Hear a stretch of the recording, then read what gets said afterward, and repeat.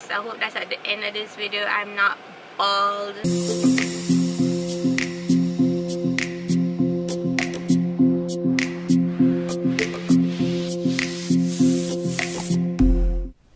Hi guys, coming to you looking like a lion for the last time in a while. As we can tell from today's title, I'm going to be doing something very controversial to my hair. Or not controversial, just something very different. Literally never done before. I'm going to be getting my very first relaxer. I just took out the braids that I had in, so I'm going to head to the salon to get it done. I'm getting it professionally done. A couple things though I want to talk about before, so if you just want to see me getting my hair done, then use the chapters and skip. I'm not like over natural hair or anything like that, or like, oh, natural hair is this and relaxer is that. I literally just want to try it. Like, I always wanted to relax my hair in high school, but I couldn't do it because my mother was in control of my hair and she wasn't like for me getting a relaxer. It's the perfect time to do it because one, I really need a change, like something to go on, and two, my hair isn't like it's not like fabulous right now because it's bleached.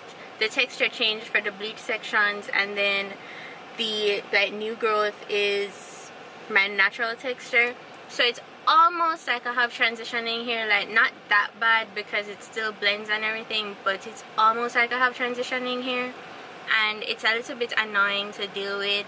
And I've been thinking, like, you know, eventually I'm going to just have to like cut off these bleach parts. So I feel like in the meantime, before I do that, I might as well try out relaxer, and if I don't like it or if something goes wrong, then I can just cut it off and just like grow back my hair, which I feel like I have to do anyways. I'm fairly certain I'm going to return to natural hair, but I feel like I can try other stuff. Like I can try short hair, straight hair, stuff that I haven't tried, because I feel like the only thing I experiment with my hair is color, and I've like done all the colors that I wanted to do. Fingers crossed, and we have to keep our fingers crossed because my hair is bleached, and typically like you don't put relaxer on bleached hair, but my stylist who bleached my hair and who's going to put my relaxer in today, she said since it's been over a year since I've done since I colored my hair, it should be fine. Also, my hair isn't unhealthy. Like my hair, I have really strong hair, but my hair isn't unhealthy.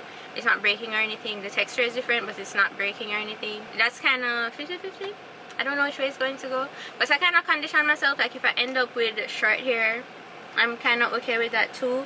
I'm also going to try to dye it jet black, which also might not work because you can't really go from blonde to jet black in one go. And then the last thing with my hair is I feel like my hair, like not my hairline, but like just like my temples are thin, because I did originally like see some breakage along my hairline and I kind of corrected it, but I feel like just the temples are not really growing in. The thing is, I don't know if your temple hair is supposed to be super long, but like this is the length of mine, you know, it's just that long. And then I feel like once you part it out, like behind it look almost like a bald spot, but I don't know if I'm overthinking it, like if it's supposed to be like that, and then when I brush it back it doesn't look thin or anything, and it's pretty much the same on this side. I'm hoping that, you know, I don't end up edgeless.